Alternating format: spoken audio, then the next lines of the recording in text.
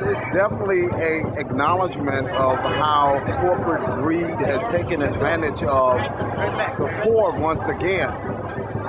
We've seen how the corporate America was in financial trouble and how quick this country ran to their rescues.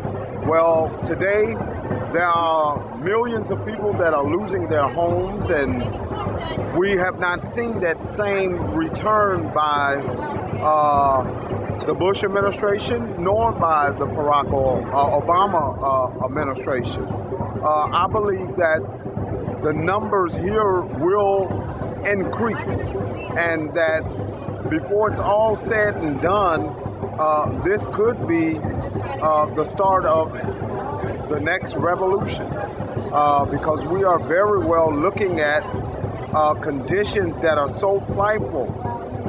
Here in this country, we have 2.3 million people that are incarcerated roughly each and every day somewhere around this country. We have approximately 500 people released out of prisons. These people cannot get jobs. People who work very hard and go throughout the entire educational process of college can't even get jobs. One time I heard the figure that we're 5% of the population, but we have 25% of the worldwide prisoners, and that's how much we believe in jails. You're absolutely right.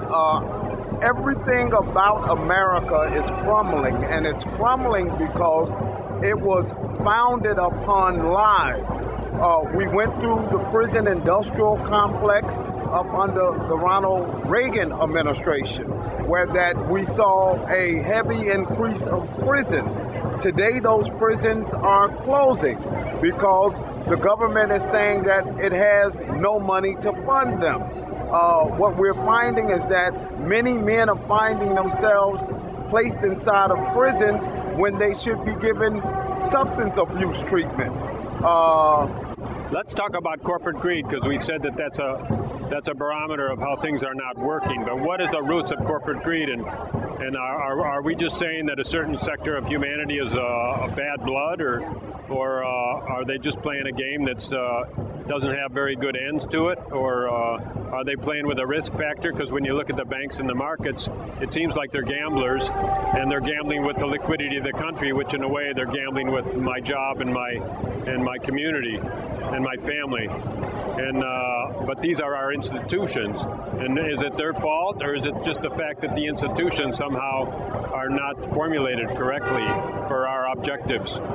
Well, I think that you best described it when you said, were corporate America gambling? Yes, they are. They gambled, they lost. They did not just lose one time, but they lost several times. And each time that they gambled and they lost, they were bailed out. And we know that maybe they'll lose another time, because how do we know that? There's no guarantee that they're on a right track, because it seems to me that the message that we're out here trying to say is that our institutions are in a way broken, and that our theories, economic theories, are flawed. And somehow, let's get at I suppose we have to get on the 2012 platform and discuss all this stuff. And in a way, when you say discussion, it sounds like, oh yeah, they're going to just get into rhetoric. They're going to delay it some more.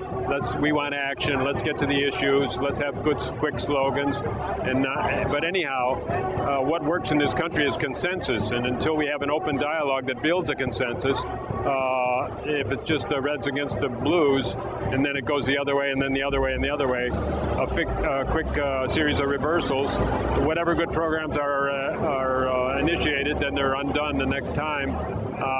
We've seen so much of that. We don't want to see that anymore, do we? No, definitely we do not want to see what is called musical chairs. We have went through a musical chair system for, I would say, the last 15 years here in this country. Going through that system has led to millions of people being laid off of their jobs, whole companies, at least the smaller versions of these companies, collapsing, American people suffering at an all-time high. I think that we're dealing with a homeless population that is completely out of control, and this government has not a clue or idea as to how to help these people. One of the reasons is because they are the ones that are stealing this money. The corporations are. We see where this country is being funded and ran off of the back of the poor.